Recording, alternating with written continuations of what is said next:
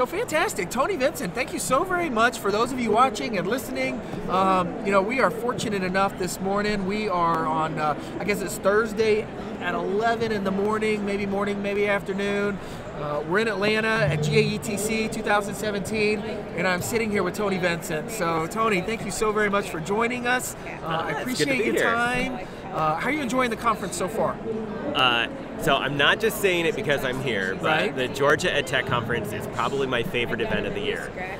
It comes at just the right time of year. Like, for me, I used to be a 5th grade teacher, and now for like the last dozen years I've been self-employed. So I go to conferences, work with schools, and oftentimes it's kind of my last thing of the year before, schools and conferences don't do much in December. Close shop for testing. Yeah. So it's kind of a nice end of the year, and I just get revived, and I have all these things I want to explore after I leave the conference. Fantastic. My phone is lighting up over here. Maybe ESPN will show up or not show up on that. So we'll see. Always my first rule when we're podcasting is turn your phones off. I'm always the last one to turn it off, and it's my phone that ends up making the noise. I can feel the vibrations. Yeah, it's going. So we'll do not disturb. Maybe that'll make it go away. Go. So fantastic. So golly, I don't even know where to start. So we've been doing this podcast since I started in August. Mm-hmm. So I'm new. I'm totally an amateur podcaster, amateur videographer. I'm trying to learn how to use the Adobe That's how you learn suite. by doing. Absolutely, right? Just dive right into it. I took a big fail yesterday. I lost one of my interviews. It didn't. We were having internet issues we were talking about earlier. I didn't record, didn't broadcast. Got home, was looking for it. It was lost. And you probably won't do that again. So I posted to Twitter, hey, I'm an amateur. I lost it. I learned a valuable lesson. #failforward. So I will fail forward. We're recording this one locally as well as trying to YouTube it. We'll see if it shows up on YouTube with any sound or not. That's what people see. Here's. Okay. Oh, I'm live. Yes. So there's different cameras going on here. What do I need to look at? We got all kinds. It's almost like we're high. We have one person watching. Are you watching your own? And that's me. You. Yeah. So this is the camera that we're recording from. There's even another one. That's what That's the one I should what I'll cut up and what I'll post facing more this way. This is if people are watching right now, which no one's watching right now. So we'll see. So yeah. There we go. Now we're more like sports announcers. Now we're almost professional. Almost like I know what I'm doing. Yeah. So I was just saying, we just started the podcast, and we're, I don't know if you know anything about iTeach. We're a unit that's housed inside the College of Ed at Kennesaw State University, right here in North Atlanta. We work directly with K-12 schools. So we have a team of about 50 instructional coaches embedded in schools every day, helping teachers, helping students, helping administrators with what we're calling personalized learning. And so I've been interviewing a coach every week and kind of sharing out tips and tricks and how we're bringing personalized learning to a diverse audience. We work with affluent schools, poor schools, urban schools, rural schools. We're doing it all. And the first question I ask all of my coaches on the podcast is to describe their average day. So what does an average day look like for Tony Vincent? Well, there's kind of two different days. One, if I'm traveling and presenting, like here. Okay.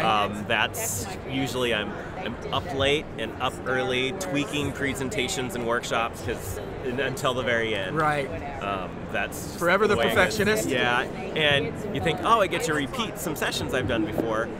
But it's like I test everything out, like, that website disappeared, that button's in a different place, right. I found something I like better, and so it's always tweaking.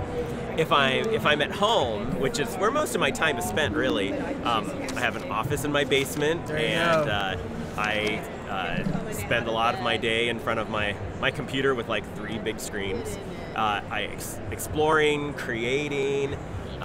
I've gotten into teaching online workshops, and that's been pretty fun. They're asynchronous, so they're not live, but I make these weekly videos, so I'll be in production mode when I'm doing one of those workshops and getting videos ready.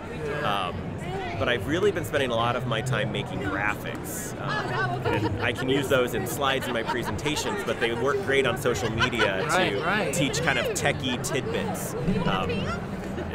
Call them like bite-sized learning. They're very tasty. Right, bite-sized learning. I like that. But now that I post the most on Instagram and Twitter, but now I have a library of over 300 of them built up, and I think they're really handy for teachers to be able to glance at and think, I want to know more about that, and then they can, of course, read up and find out more. And what software do you use to create these? Usually Keynote on my Mac. But I know a lot of people out there are Google-oriented, and Google Drawings and Google Slides could do the same things too. Okay, fantastic.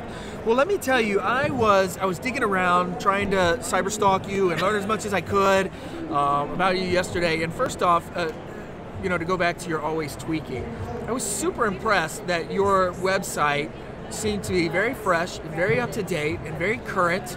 I've managed websites in the past, and that's a difficult task, especially I think in the world of ed tech, because it changes. Like you were saying, you go and re-look and there's a button in a different place, or there's a link that's not live anymore, or so kudos to you. I'm sure that's countless number of hours you've got invested in keeping your stuff up to date. Well, one of the reasons it looks fresh kind of goes back to a session I did yesterday here at the conference, and that's web widgets and embed code. So since I'm always posting on Twitter, I always have at least two posts on Twitter.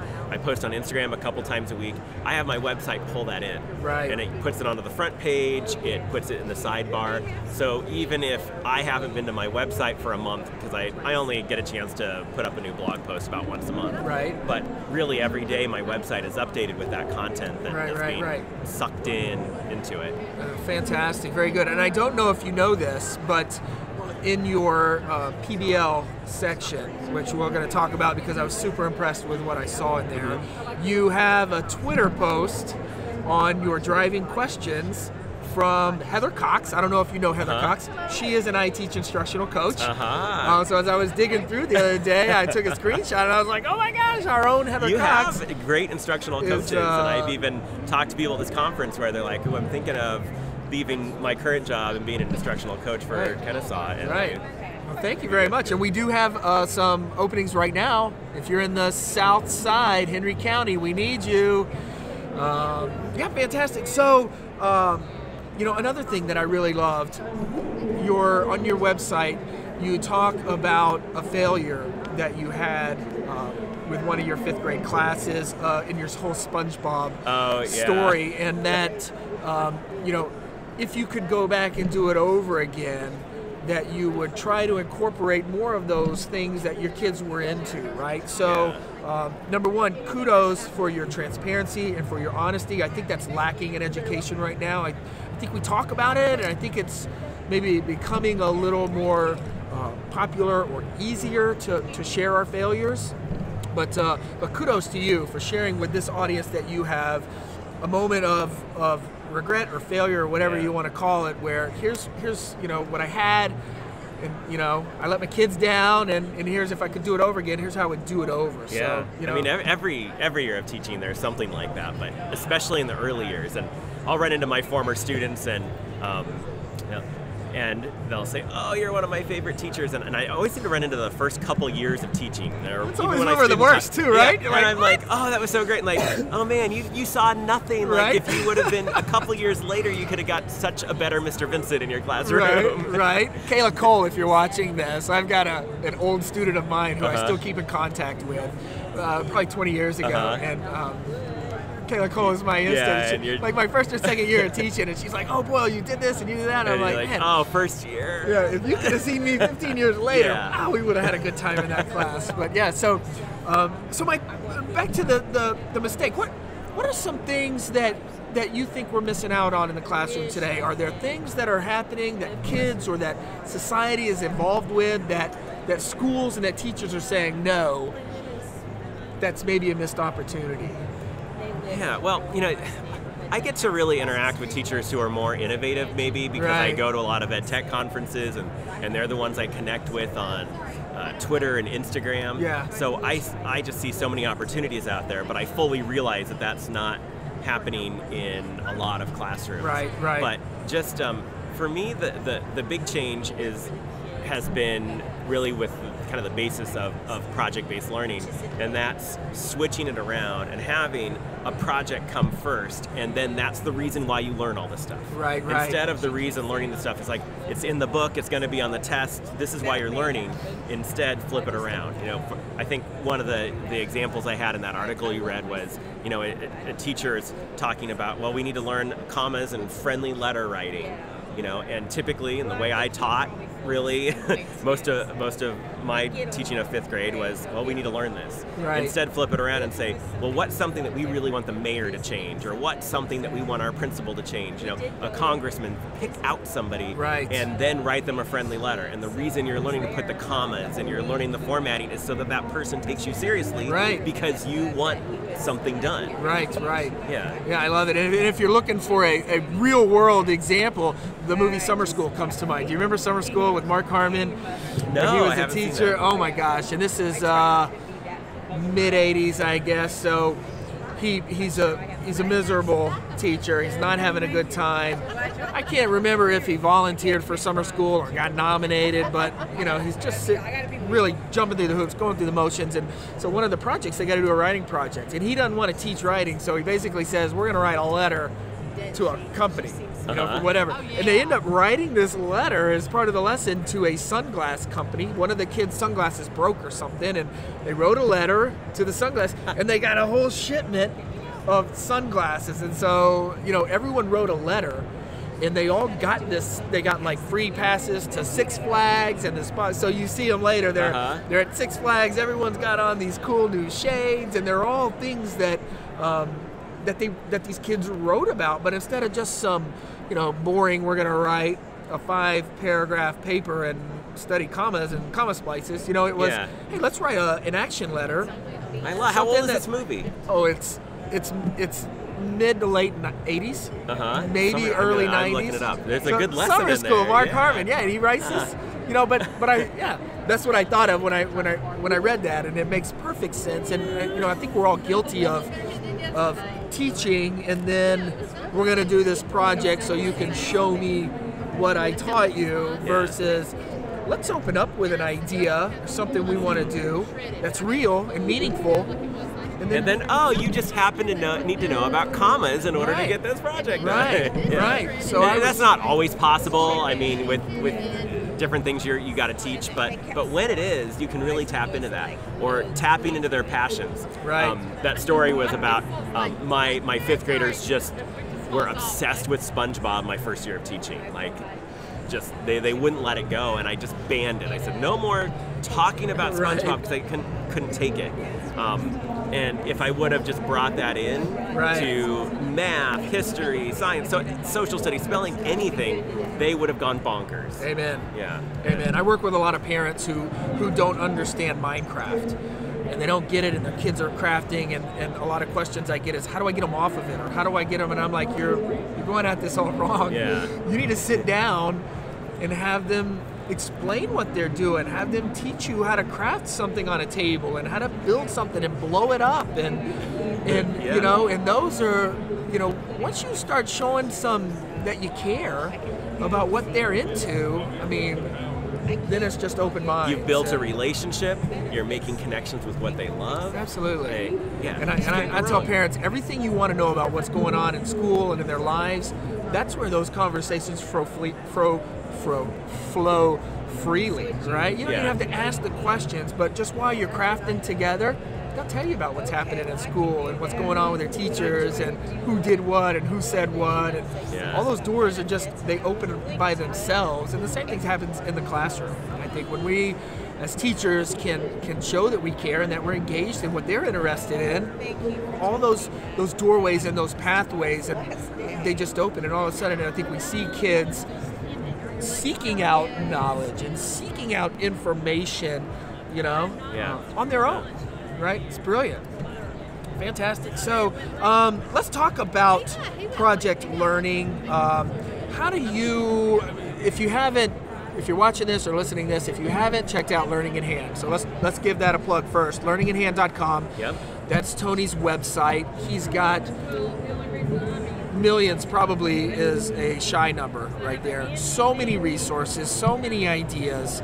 A fun fact, I registered that domain name 15 years ago. Wow. And before that, it was part of my class website. So the really Learning in Hand is probably about 18 years old. Jeez, so that's 2000. If you go back in that blog, it's ridiculous. I mean, there's stuff about Palm Pilots and Second Life and just stuff that we don't really talk about anymore. Second Life. Doug Harrington, if you're listening, I had a graduate school professor who was huge in Second Life, built Kennesaw Hall, which was we don't have pictures of Kennesaw, built this giant building to mimic like the College of Ed, and we would have class, sitting in the dugout behind there in Second Life. So I remember I was on had a student who played soccer for me that I taught in high school and was playing soccer at Virginia Tech. So I was up.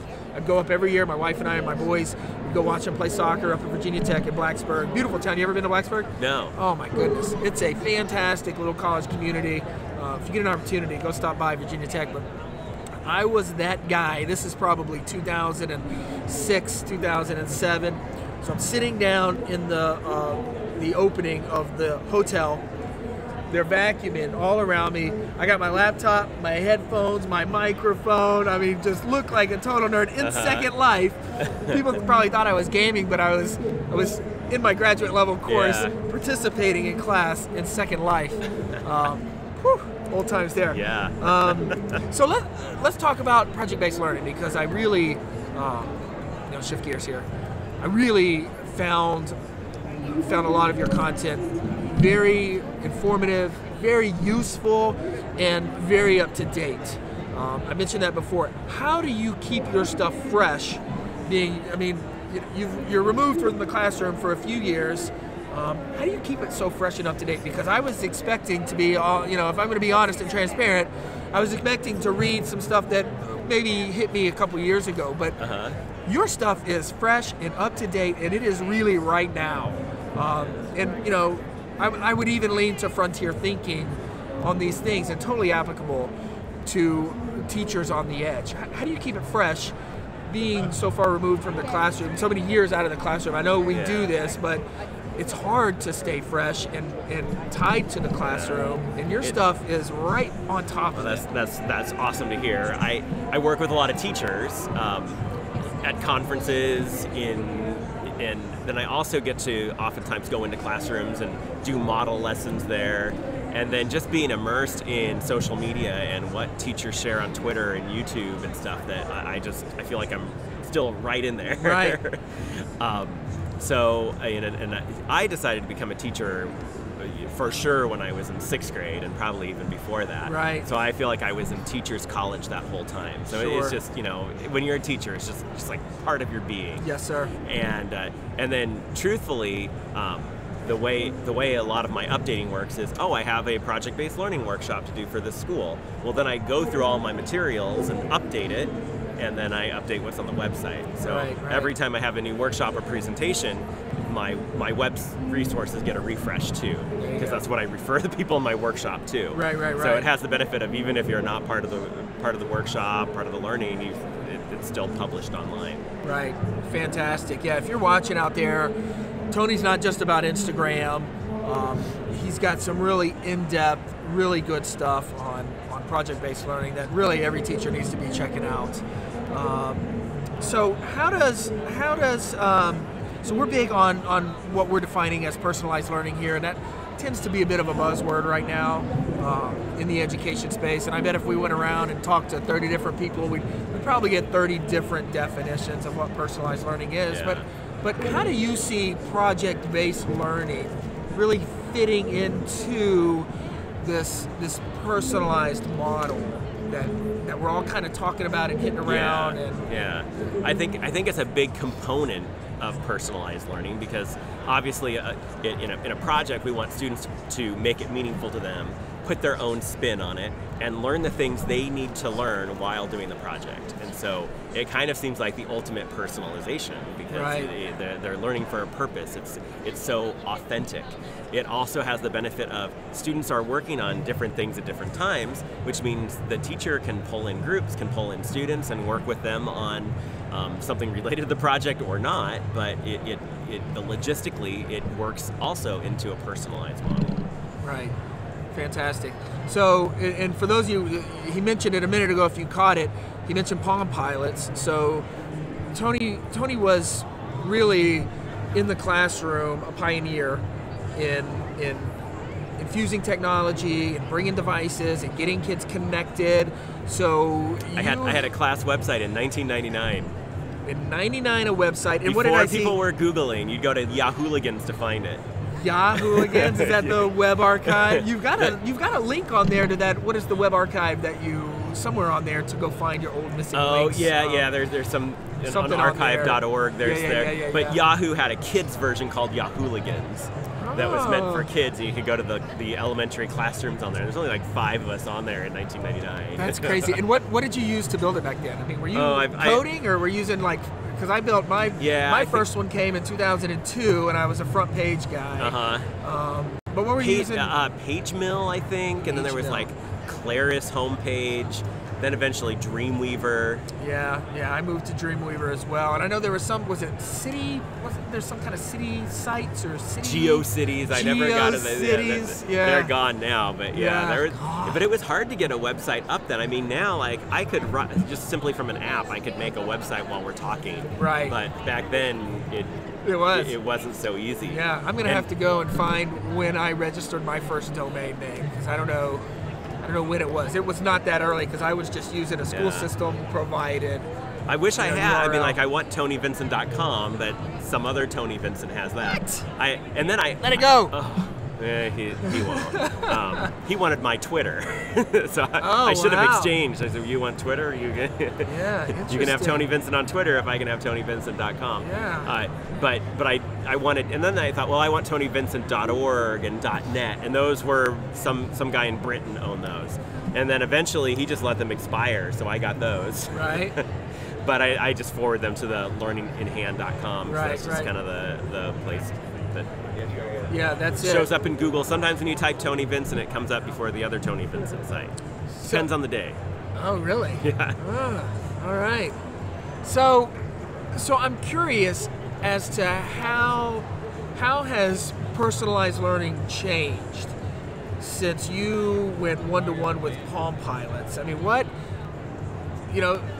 describe maybe the experience that 5th graders had in 2001 with Palm Pilots, and how more rich the experience is in like 2018, where kids maybe... Rich is probably a good word for it. I mean, with Palm Pilots, students had a way to digitally take notes so they wouldn't lose them. 5th graders were always... They'd work on this thing forever, and then the paper was gone, and you're like, this was like 2 weeks worth of research, and now you've lost the paper, the notebook that it was on. Like, so when we had keyboards, they could type into. So that was a big piece. But we didn't have internet on there, and that makes a world of difference. Right. One of my favorite projects we did was the $1 Million Project, where students had a fictional $1 million to spend on something to help the community. And it was part of our math unit where students practiced fractions, ratios, percents, graphing, and all that. So it took like a month of time to do.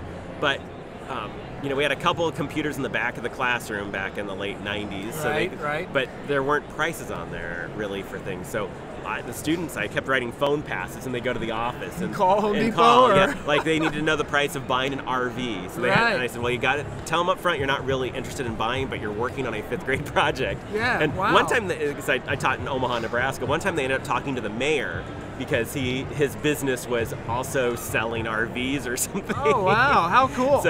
And he was into real estate, so they'd call, and it just took so long to research that stuff. Yeah. And now, I'd say the investigation phase of a project is so much easier with Google, and being able to email and contact instead of all these phone passes, which just took up so much time. So that's definitely made it richer, and then how students can express and share has changed immensely too. Back in 2001 on the Palm Pilots, we had an app called Sketchy, where students could make frame-by-frame animations. So they often either made an advertisement for what they've done, or showed their learning in an animated GIF type thing. Sure. That took forever. Yeah. I mean, now there's apps like Explain Everything, where they can just move things on the screen, or they can put it into Google Slides and screencast it. They can make movies in so many different ways. Or Adobe Spark Video is an app and website where they can put in their charts and graphs and record a narration over them. So that the kinds of multimedia products that they make to show and share their learning is incredible. Right. And then the outlets for sharing. is just so much bigger, because it used to be, well, you're going to share this with the rest of the class, right. or we're going to invite all the 5th grade, the other 2 5th grade classrooms, and I'll buy popcorn and we'll share our projects that way. Or we'll have a parent night and parents come in. Well, now we can really leave the 4 walls of our classrooms and put it on social media, get it on our class website, which eventually my class website called Planet 5th was a hub for our projects. Right. It was a place where we were able to share. And then today, you know, if you're on Twitter and you want to have people see your student projects, the hashtag comments number 4 kids is awesome. There's always projects to see there, and then also people like me will search. I'll click and I'll say, okay, I'm going to make a goal of leaving a comment, and that's one of the coolest things for kids, is to see that their audience is really there and their audience is giving them feedback. Right. Because in the end, their projects really, it's their audience and purpose that really come into play, and being able to hear from your audience is pretty powerful. Right. I think to add authenticity to projects, I think kids can sense that, they feel it. It turns out like another year of work and of commitment that students put into what we're asking them to do in the classroom. When it has that authentic piece of it, that real world feedback, and that ability that, you know, someone outside of the other 5th grade class might actually see my work and comment on it. Yeah, and it turns out they don't really care about the grade.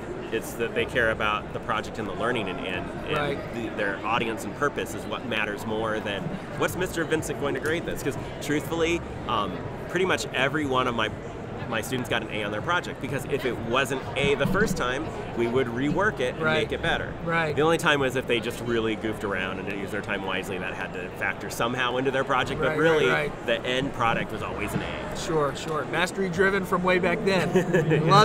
I love it. Well, fantastic. Tony, I don't want to steal too much of your time. We've been 30 minutes. I think I really appreciate you coming by. For those of you out here, he is at Tony Vincent on Twitter, at Learning in Hand on Twitter, and he's got learninginhand.com. Go to his website, check out his resources.